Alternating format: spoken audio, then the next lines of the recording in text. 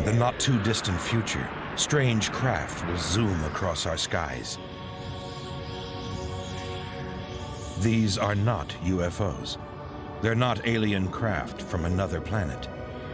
These are machines developed and built by human engineers and designers. Today's science fiction will become tomorrow's reality. These are the aircraft of the future.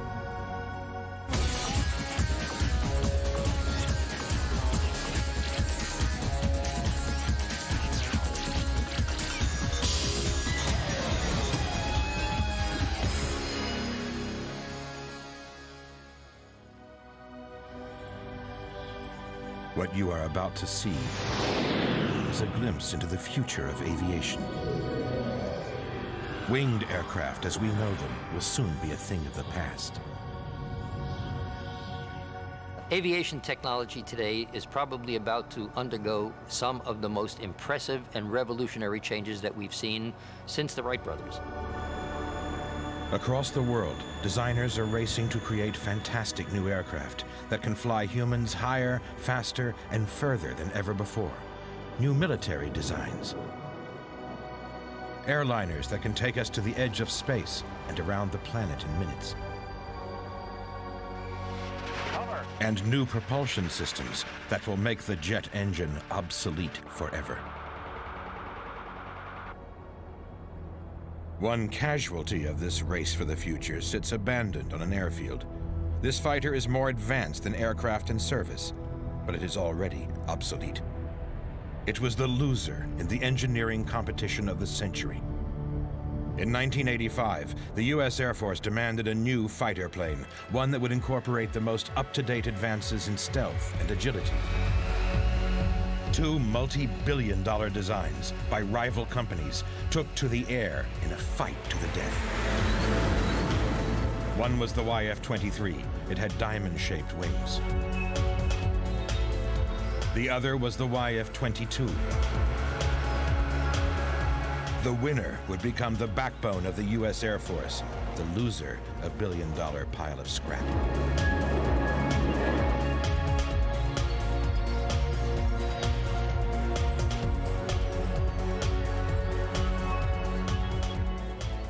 A fierce fight was about to take place between the two most advanced fighter aircraft ever built. The test pilots fought to outperform each other.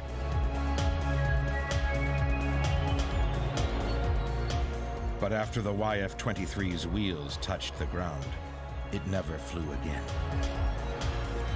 With its greater performance and agility, the YF-22 was chosen to take the U.S. Air Force into the next millennium.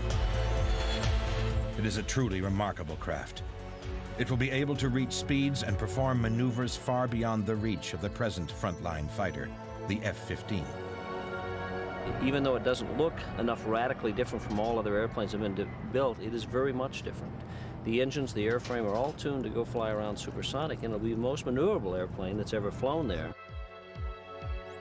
The key to the YF-22's success is in its advanced composite materials. These absorb radar and give it the same signature as a small bird. Its tail fins sweep back behind the engines to shield the jet exhaust from heat-seeking missiles. To preserve its smooth outline, its own weapons are hidden inside internal bomb bays.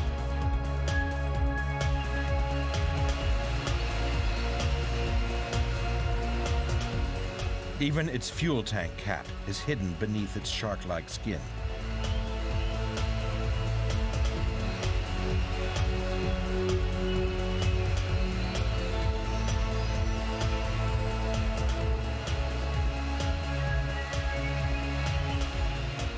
Building and testing any new fighter is a process that would be impossible without the bravery and dedication of the test pilots. This airplane's been a part of my life for the last 10 years. And getting it to this point and getting it in the air, it actually takes a lot of effort. I'm not sure I got it in me to do it again.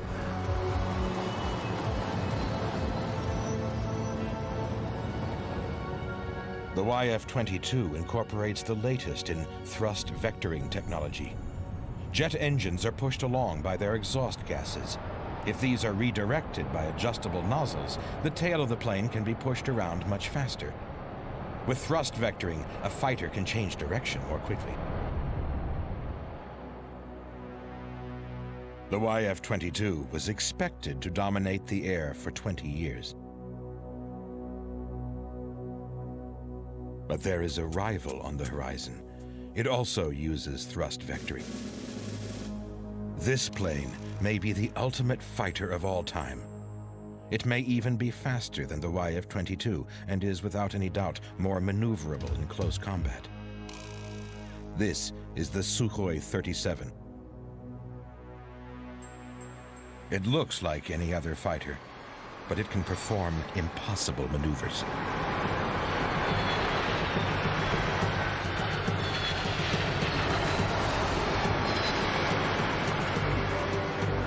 Fighter aircraft are traditionally fast, but very heavy, which makes them difficult to turn.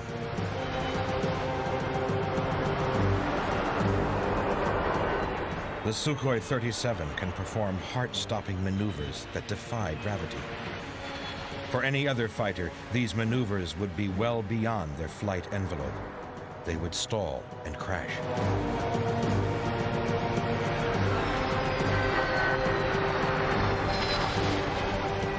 Thrust vectoring and small canard wings on the nose allow the pilot to throw the Su-37 around the skies like an aerobatics plane.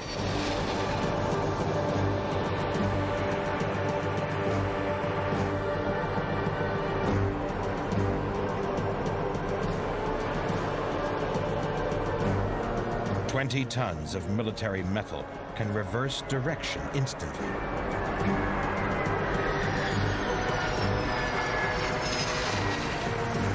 This amazing agility would give it a decisive edge in combat.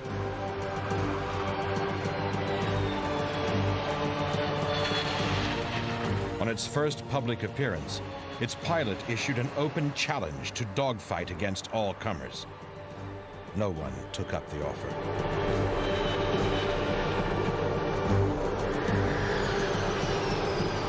The Sukhoi is master of the skies.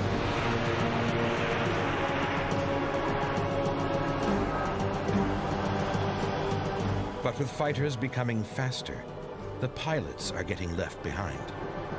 In the search for ever more maneuverable planes, it's the pilots themselves that are now the weak link.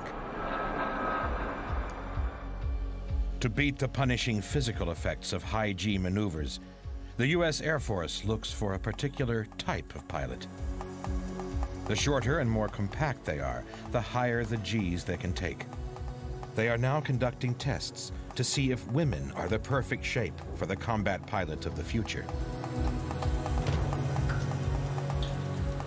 Major Sharon Heiss is one of the Air Force's female officers undergoing G-force experiments to test this theory. This centrifuge at Wright-Patterson Air Force Base can accelerate the pilots from 0 to 7 Gs in 4 seconds. Sharon, ready to go to baseline? Ready. Here we go. We got 5.5 Gs loaded for you for 30 seconds. Okay.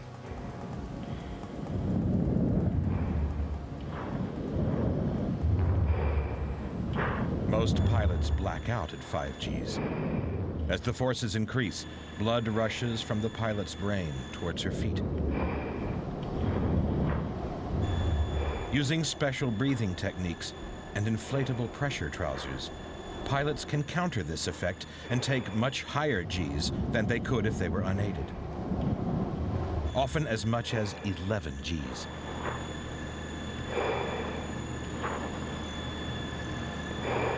It's been rumored that the data says that women actually do take the G-forces better, tolerate high Gs better than men.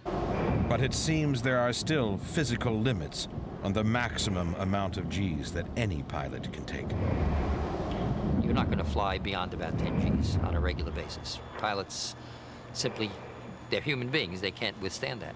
What we're doing a great deal of, however, is integrating pilots in with automatic systems. They will not be able to exceed the G-forces, but they can perform a lot of functions that are too fast for pilots to perform by themselves without the help of computers.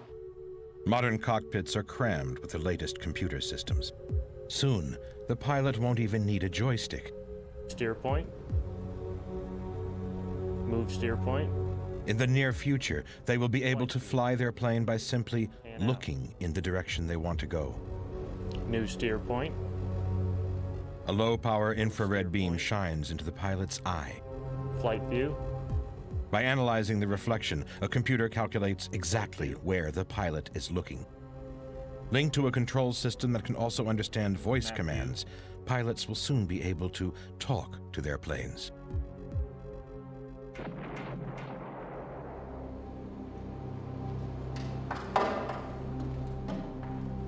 Even more astonishing is a development that will allow pilots to fly by thought alone.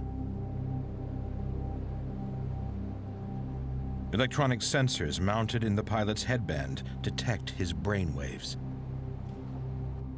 By concentrating or relaxing, the pilot can manipulate his brain waves and fly this virtual plane through an obstacle course.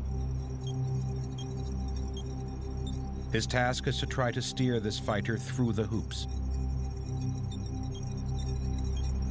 A black bar allows him to see if he is thinking left, right, or straight ahead.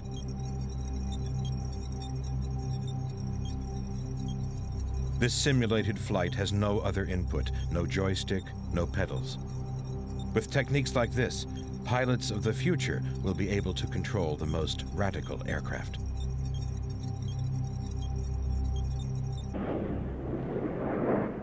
But the biggest cause of air crashes remains simple human error.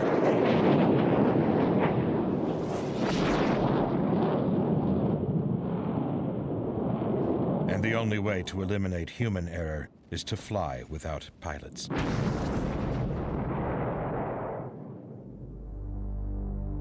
Right now, unmanned aerial vehicles are one of the biggest areas of research and development in the industry.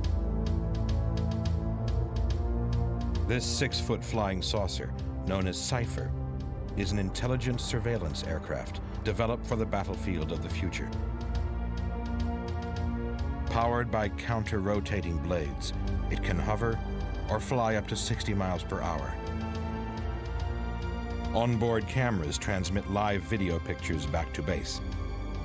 Cypher can identify and track hostile targets, from 100 tanks to a single foot soldier.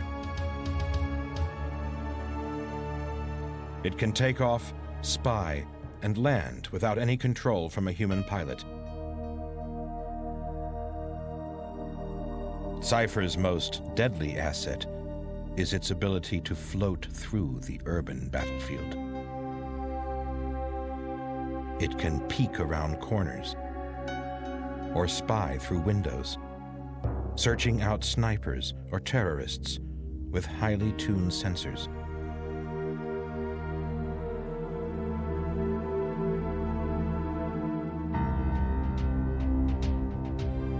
One day, this machine's descendants may patrol our neighborhoods as robotic policemen. In the future, these may become the ultimate urban warriors. One of the major motivations for using unpiloted surveillance vehicles is that we don't have to risk a pilot to get into very high-risk situations. We can fly a fairly small aircraft in, take advanced photographs, have them transmitted directly without having to risk the fact that a pilot will get shot down. If we shoot down an unmanned aerial vehicle, it costs a few $100,000 or a few $1 million, but we're not risking a pilot. But the perfect unmanned vehicle would be completely undetectable. It should be quiet, without a noisy engine. And it should be tiny, perhaps small enough to fly through a window and into a room undetected. To meet this challenge, designers are experimenting with radical new concepts and models. Pre-flight check, rudder control is good.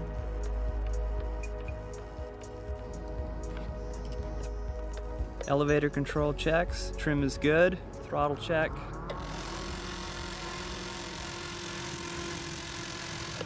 That's fine, ready for flight. What's the wind speed, Stuart? Here we go. The AeroVironment Company in California builds miniature air vehicles, or MAVs, for military and civilian use. Their smallest remote-controlled surveillance vehicle is a flying disc just 6 inches across. It's even equipped with its own onboard video camera and transmitter. It's so small that it is completely invisible on radar. This MAV may look like a toy, but it's equipped with a satellite navigation system. With its battery-powered propeller, it will fly for 6 miles. Some of the components that are quite small on the test aircraft are the flight computer and receiver, weighs only 1.5 grams altogether. The propulsion motor up front is approximately 5 to 7 grams. One of the challenges of making structures this size and just handling them is they're so small that you can't hold them with your fingers, you can't see them clearly with the naked eye, so you do have to work under a microscope, and you do lose lots of parts when you sneeze or you just bump the table, and that's just part of the game. The same team is also developing miniature helicopters. But there is a major problem in building aircraft this small. As propellers and blades get smaller and smaller, they become aerodynamically inefficient. As you get down to these smaller sizes, the air molecules seem much larger relative to the wing, and the flying becomes more like swimming through water as opposed to flying through air. Because of these difficulties in aerodynamics, we're looking to nature, because nature has solved all these problems with birds, dragonflies, and fruit flies. Already, flapping wing models have been constructed, but they are always highly inefficient and never generate as much lift as an insect. Duplicating the performance of insect wings is one of the holy grails of aviation. Insect wings are the most efficient lifting devices on the planet. Until recently, the reason for this remained a mystery. At Cambridge University in England, Dr. Charles Ellington has solved the puzzle of how insects generate such incredible lift. It's a quest that has taken him over 25 years. To build a good mimic of a real insect and how it moves its wings, we studied films, and we came up with this, which of course flaps its wings up and down the way you would expect it to do. It also moves its wings perpendicular to that. Many insects show kind of a figure-of-8 wing motion, and we can do this with these 2 movements. Then you have to control the angle of attack of the wing, and to do a good job, you have to control it at the base of the wing and at the tip of the wing, so that you can throw the wing into this cambered profile that you see on the downstroke as the wing moves down, generating lift up like that. And then, of course, you have to flip the whole thing over, because on the upstroke, what you have is a reverse camber like that. So the wing's moving up, generating lift again, supporting its weight. But you have to be able to change the shape of the wing all the way from the base to the tip and from the front to the back at every moment of the wing beat. The technology needed to control and coordinate these 4 different types of wing movement is so complex that it has to be controlled by computer program. Because the model needed to study the movement accurately is so large, the speed of the wings is slowed down to 1 beat every 2 seconds. On a real insect, it would be 20 beats per second. This model exactly replicates the way in which the common hawk moth flaps its wings.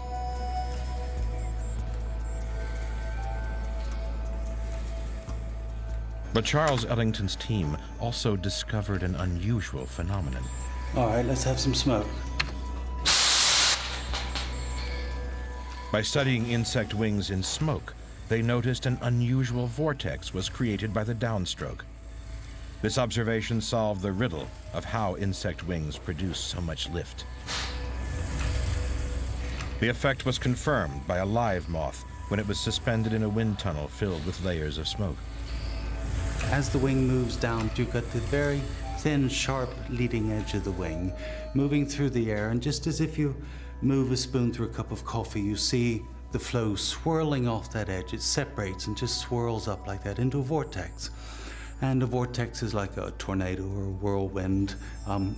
It's a low pressure region of the air. Things get sucked into a tornado.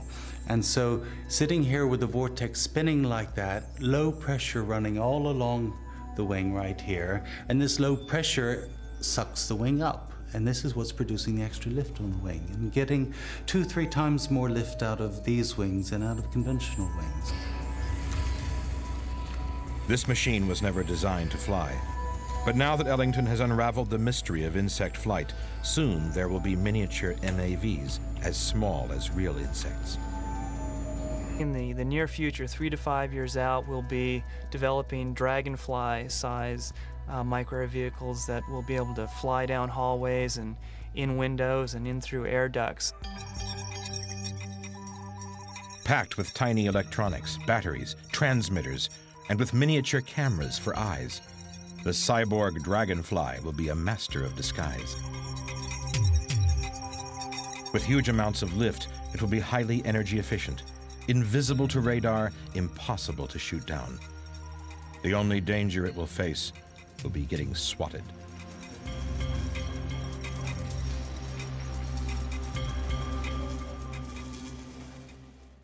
Nine, 8, 7, 6, 5, 4, 3, 2, 1. Cover!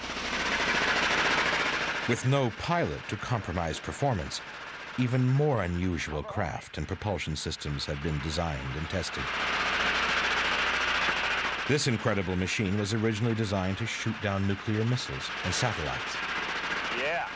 Just 12 inches long, gyroscopically balanced, and with thrusters at key points around its body, it is capable of instant changes of direction. Cover, cover. Cover tracking. Cover. Roll. All right.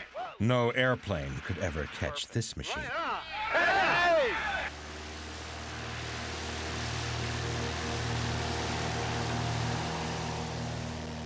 In the 1960s, NASA investigated the idea of whether it was possible to fly an airplane without wings at all. The lifting bodies were a series of experimental wingless gliders built during the development of the space shuttle. The cross-section of the aircraft body is the same shape as a wing, producing all the lift needed to fly. These initial low-level tests proved so successful that NASA then built the M2 lifting body. It was carried to 50,000 feet by a B-52 bomber and then released.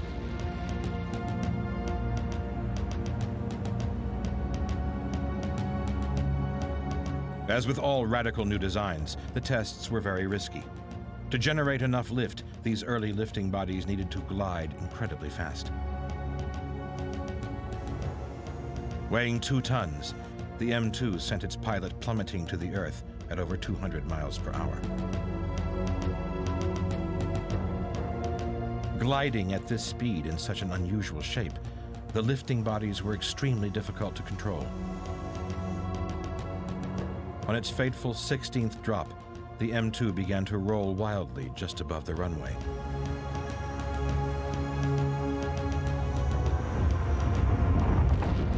The craft was destroyed. It hit the ground at 200 miles per hour and rolled 15 times. The pilot survived, but the lifting body program was severely set back.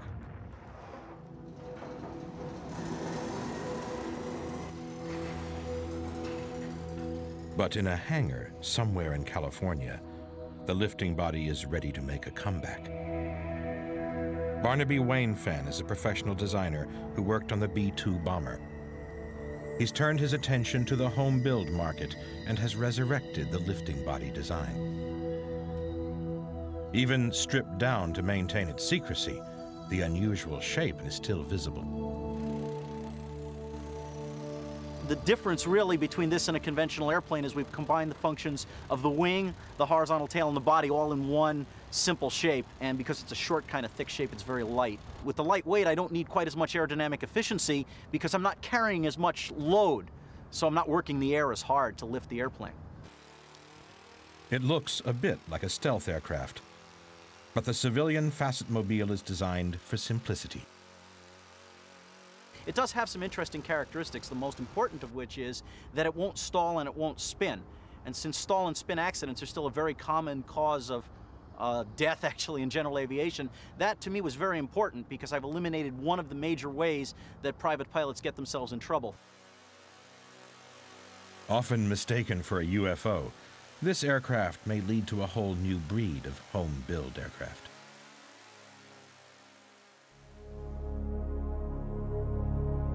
Designers around the world are trying to build radical new aircraft. At this once secret airbase outside Moscow, Russian engineers created what looked more like a flying saucer than a plane. Called Taryelka, it was conceived during the height of the Cold War. This early secret footage shows the first scale model tests. Their methods were low-tech, but the results were remarkable. It looked impossible, but the Taryelka flew. Russian designers have a tremendous amount of imagination and great capability. They have been working under a difficult condition in recent years because they don't have much money, and therefore it's hard to get things accomplished. But some of the most advanced aeronautical and space system designs have been done in Russia. The initial tests were so successful that construction quickly began on a full-size Taryelka. Looking like a craft from another planet, it could carry up to 12 passengers and become the new executive jet of the future. The engines are housed inside the main body. The small wings provide no lift at all. They help stabilize and steer the machine. But shortage of money from the Russian government has already caused work to stop on the Taryelka. A waterborne version was also tested.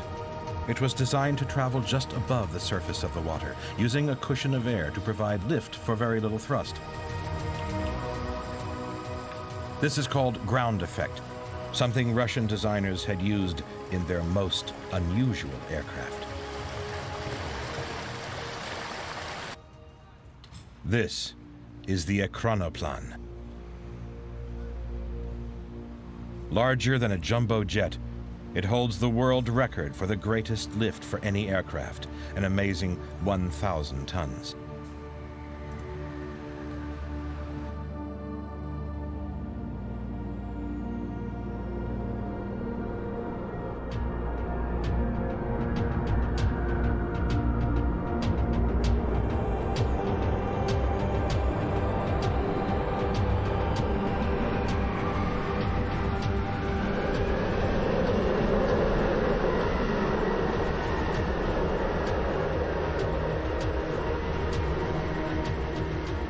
This astonishing machine is powered by 8 huge jet engines, travels at 300 miles per hour, only a few feet above the ocean, and could carry 1,000 Soviet Marines.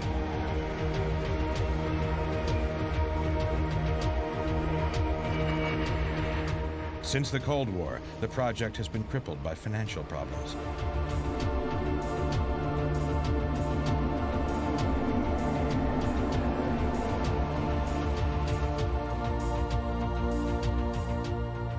Today, the original monster sits in dry dock.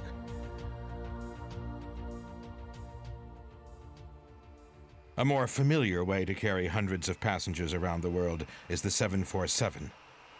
It has carried 1.6 billion people and has traveled more than 20 billion miles, the equivalent of flying the entire population of Los Angeles and New York City to the moon and back.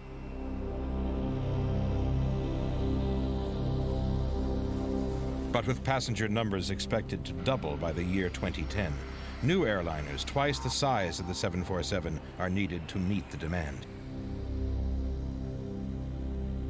An aerodynamics team from NASA, Boeing, and Stanford University is developing a new super airliner, able to hold 1,000 passengers. So that the full-scale version can use the existing airport facilities, its overall wingspan will have to be no greater than the 747. To create the extra room and the extra lift needed for nearly 1,000 people and their luggage, this design has abandoned the traditional shape of fuselage and wing. It has fused the body and the wing together into a design called the BWB, the Blended Wing Body. The advantages of this configuration over a conventional airplane with separate fuselage and engines mounted on the wings is both in terms of its aerodynamic performance, its drag, and in terms of its structural weight. So it's lighter and cleaner aerodynamically, and this translates to a predicted fuel savings of as much as 30%. The blended wing body is a concept over 70 years old. Recently, it was used in the ultra-stealthy B-2 bomber. Only the engine exhausts protrude from this futuristic shape. This concept used to be called the flying wing. The designers knew that it could carry huge amounts of cargo or bombs. But flying wings have no tailplane. Versions such as this YB-49 were highly unstable and almost impossible to control. Not until the introduction of computerized technology did the flying wing become viable again. Many modern radical designs are intrinsically too unstable to be flown by hand. The technology has gotten to the point that we can now build electronics and flight control systems small enough to fly inside models of this size. That means that we don't have to risk a test pilot on a very new idea. We can, at the very early stages of a program, build something like this and investigate the most critical and unknown issues. Onboard computer control systems are pre-programmed before each test flight. With 15 flaps and ailerons, the blended wing body needs more than double the number of control surfaces, far more than a human pilot could handle alone. The pilot steers as normal, and the computer then coordinates the numerous control surfaces.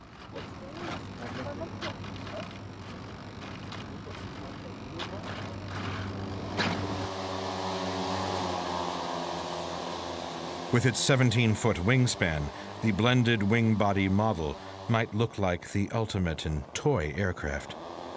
Yet this design could be the shape of the airliner of the future.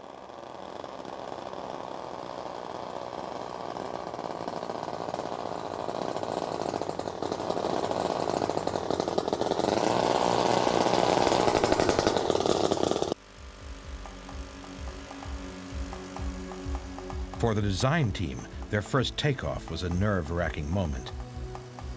The success of the whole project rested on the first test flight.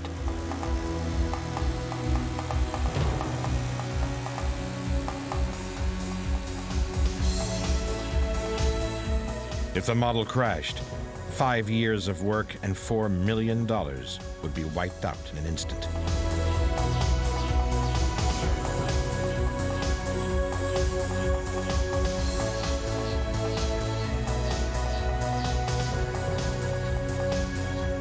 But the first blended wing body model flight was a complete success.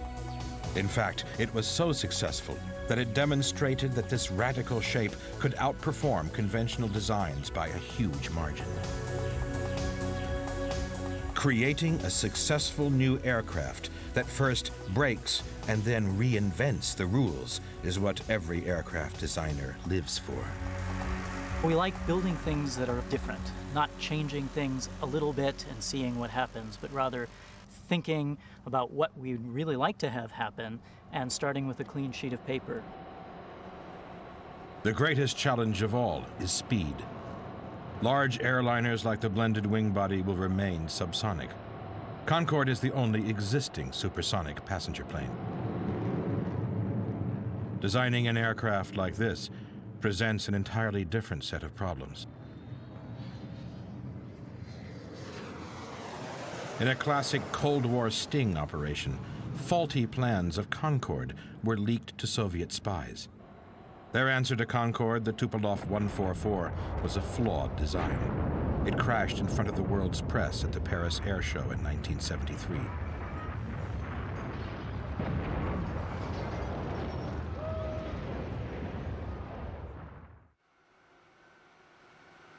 Concorde is the fastest passenger jet flying.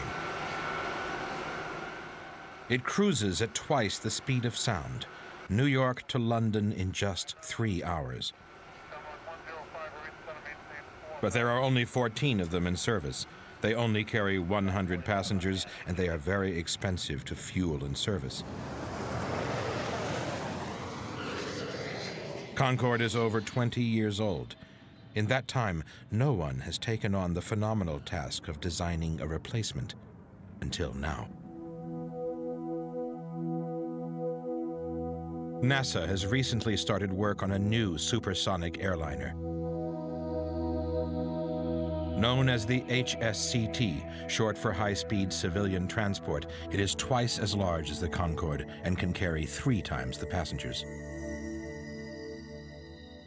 In order for an airplane to fly at over 2 times the speed of sound, it really has to be shaped kind of like a rifle bullet, long and slender. The nose has to be pointed, the tail has to be pointed to allow the air to come back smoothly together after the airplane parts it in supersonic flight. That's not a very structurally efficient shape.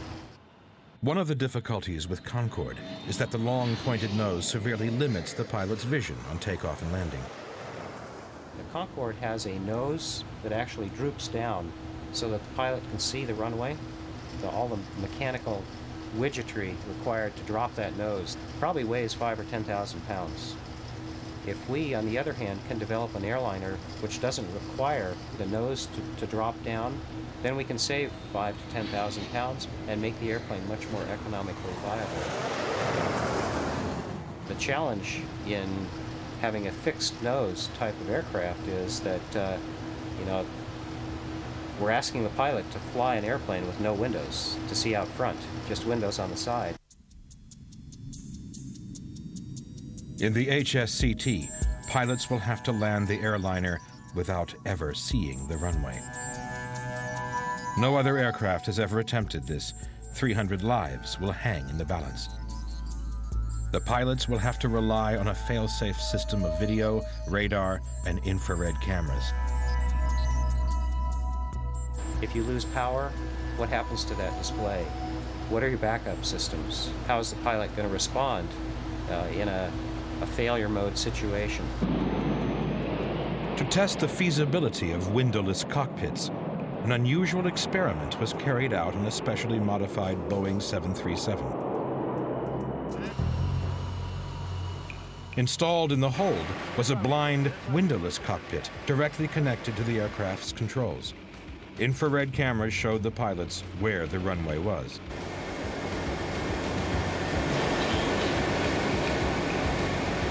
The test pilots attempt to land the 51-ton aircraft without ever seeing the runway.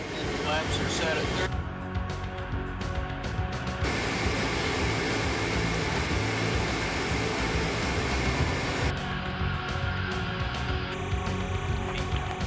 Start a gentle flight. Amazingly, the tests proved that the advanced cameras and sensors could provide even better images than the human eye. Inertia.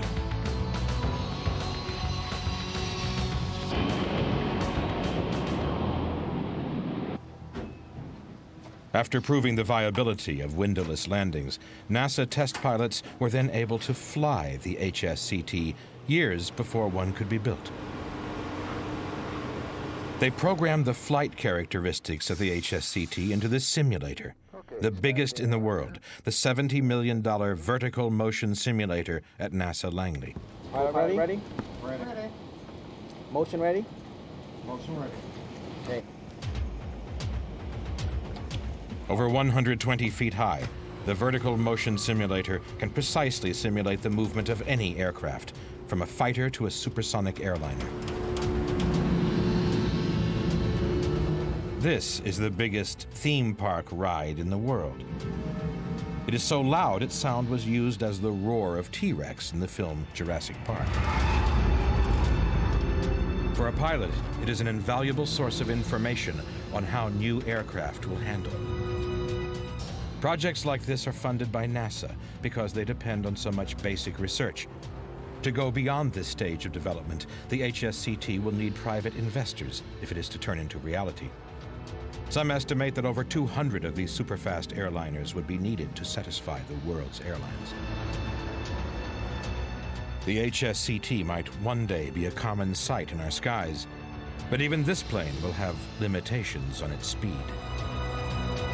Commercial supersonic aircraft all use relatively conventional turbine-powered jet engines. That is, they're turbine-based engines, as we call them. If we want to fly much faster than, say, Mach 3 or 3.5, we're going to have to go to different kinds of jet engines. The jet engine was first invented by England's Sir Frank Whittle in the 1940s. Every jet engine flying today still uses the same principle.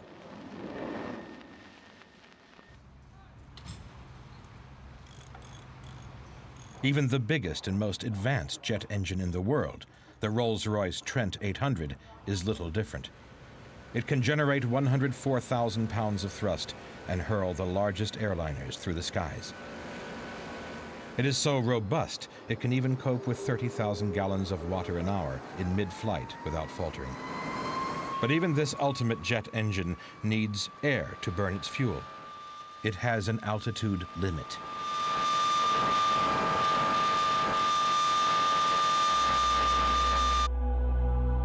The X-15 is the fastest aircraft ever to fly.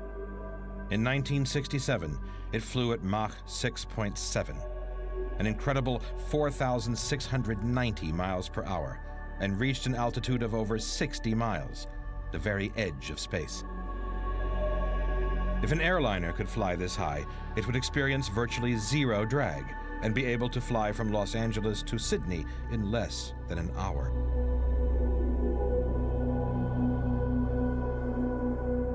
But its jet engines cannot operate this high, as there is no oxygen to feed them. The X-15 was propelled by a rocket engine. It didn't need oxygen to burn its fuel. T-minus 12. Even the space shuttle needs to carry more than its own body weight in fuel to reach the edge of the atmosphere. 5, 4, 3, 2, 1, and liftoff.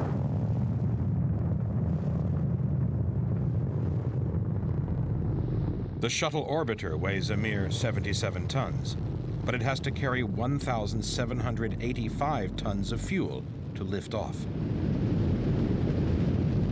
If we want to build airliners that can travel as fast as the X-15 or the shuttle, we will have to develop a completely new type of aircraft, one that flies in and out of space. This new design will take off like a plane, but fly like a spaceship. An exciting new aircraft only possible because of a new type of propulsion. It's a new concept in propulsion systems, and therefore it's really a concept in propulsion systems that can enable new classes of vehicles completely unlike vehicles that we see today.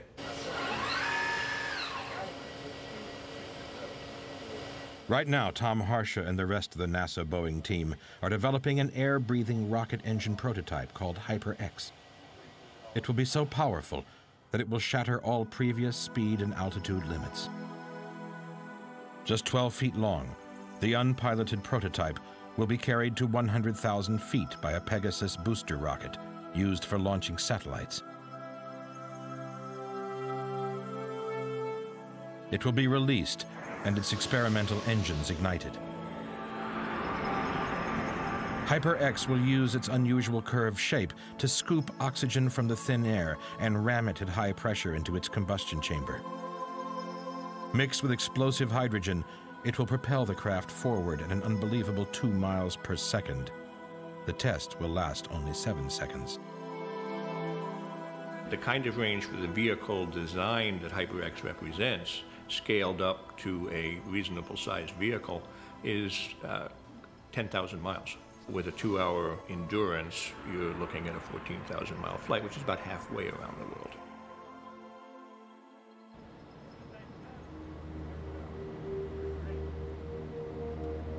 White Sands Missile Base, New Mexico.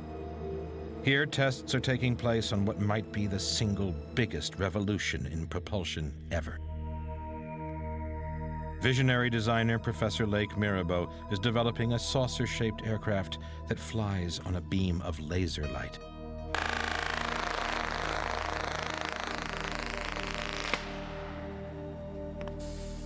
A full-sized vehicle of this design might one day carry people around the world or into space. Its power supply and engine remain on the ground. Lightcraft is a completely new flight transportation concept. You have to imagine highways of light that vehicles would ride upon. You don't need turbines, compressors, combustors. You don't need that technology on these vehicles. The work is done for you by the light. This light is a remnant of Cold War weapons technology. Housed in this building is the control center of a powerful laser gun that shoots the small craft into the sky. Okay, copy. The Plivets laser is go for a graphite run. Stand by. Before each flight, the laser is tested for intensity on a solid block of 5, graphite. 4, 3, 2, 1, firing.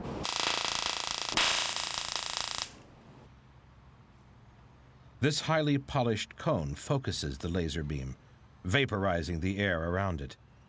This is then mounted beneath a nose cone. The craft is simple. It has no moving parts, no engine. Focusing the laser beam at the bottom of the craft creates a series of explosions that push the craft skyward.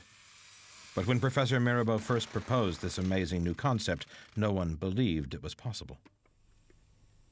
There really wasn't anybody in the academic institution that I was going to that was willing to sponsor this kind of research. So I had to get into this from the back door by actually participating in the Star Wars business. In 1997, NASA financed the idea. Early tests were held indoors, but after just a few months, it was flying higher than the roof of the lab and had to be moved outdoors.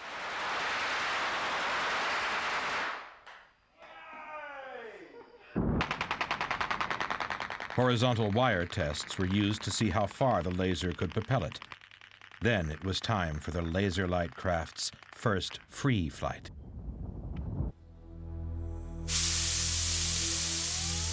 Professor Mirabeau makes it spin at up to 6,000 revolutions per minute with compressed air to keep the lightweight model balanced during its flight.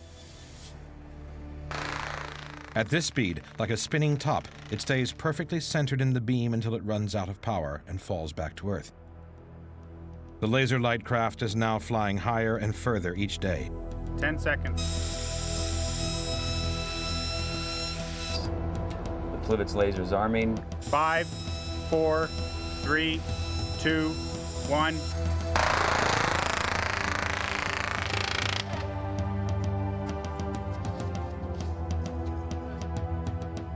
As the model lifts off, the square-shaped laser beam is focused to maintain its power and effectiveness.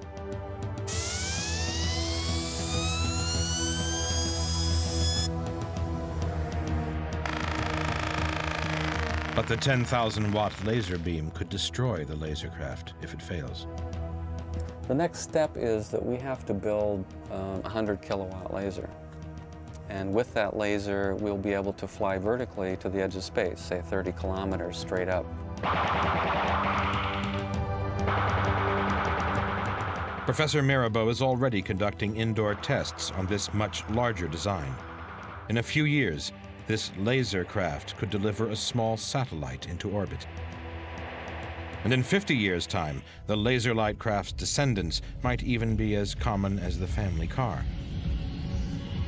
You'll walk out your door, touch your magnetic levitation belt, and float up, to the vehicle. It'll fly around, pick up a couple of your friends, motor over to a microwave laser boost station. In 10 seconds, you're out the top of the atmosphere, leaving at escape velocity for the moon. At nighttime, all you'll see is this extremely bright flash of light leaving the planet. And people say, well, there goes Frank. In the future, the only limit will be the designer's imagination. I think history shows that there has never been limits that last very long. And right now, there are even some people that say that the speed of light is not a limit, which we believe it is today. It probably isn't.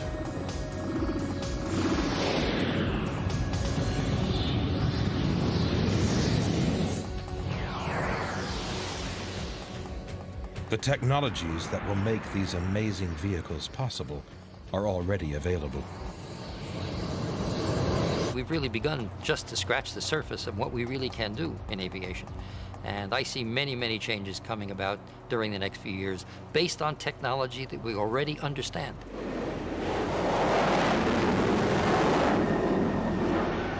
All around the world, new developments are taking place in propulsion, avionics, and aerodynamics.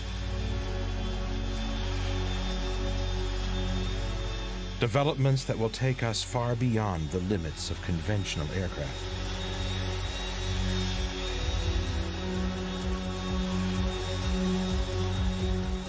Developments that will make the simple winged aircraft a thing of the past and change the way we fly forever.